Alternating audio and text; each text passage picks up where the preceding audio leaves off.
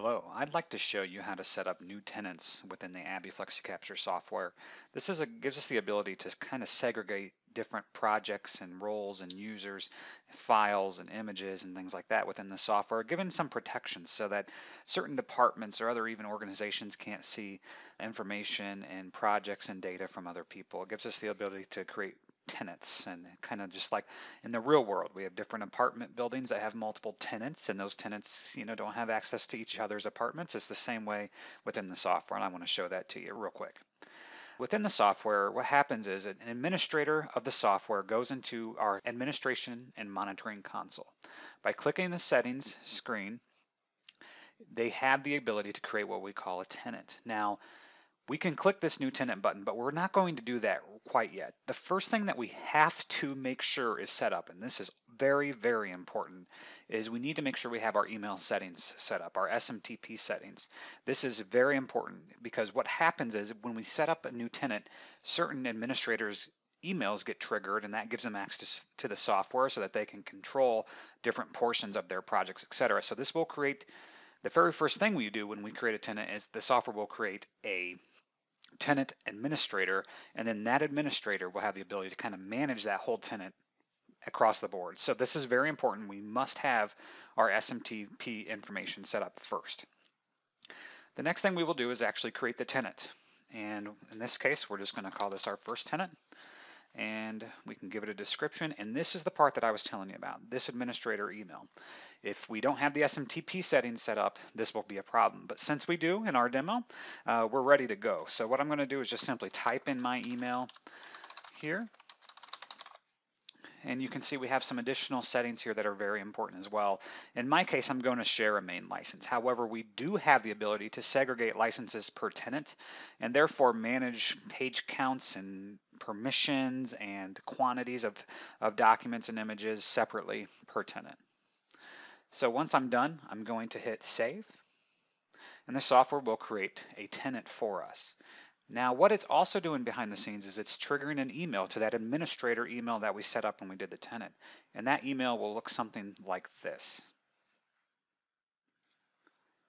And as you can see, this email just contains some very basic information for that administrator. It includes their login and a temporary password, which when the first time they log into the software, they will change.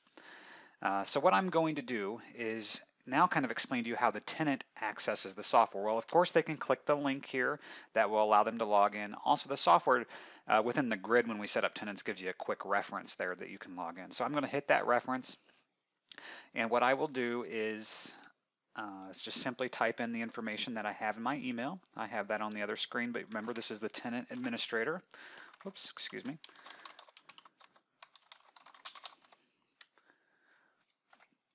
And I'm going to type the temporary password.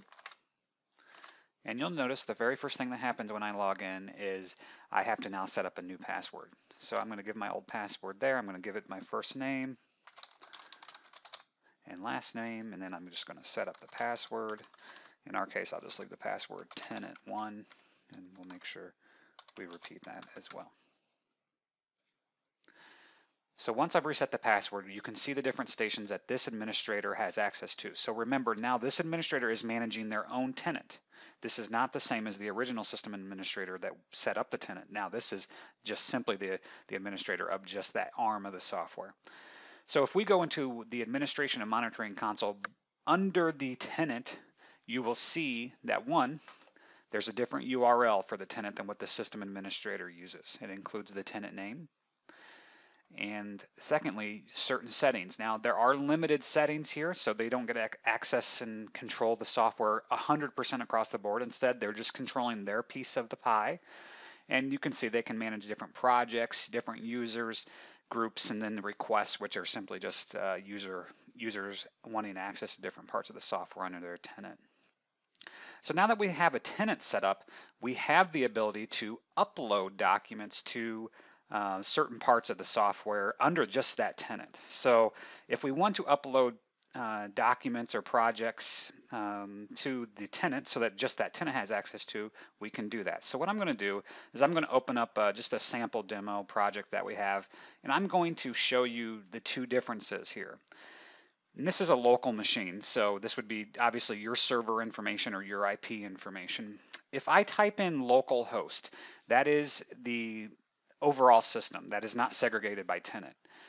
And you can see the authentication will just simply use my default there.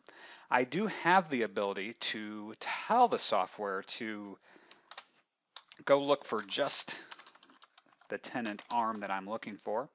And of course, if you remember, this is going to be my tenant administrator account and password. And now I can upload this project to the server. And now if I go back and I refresh our projects here, you'll see now just this tenant will have access to that project. And also, of course, the users under that tenant will as well. So that gives you and shows you the ability and how tenants are managed within the software. And it's all done using a tenant administrator who eventually has access to the software and can admit different people to have access to it.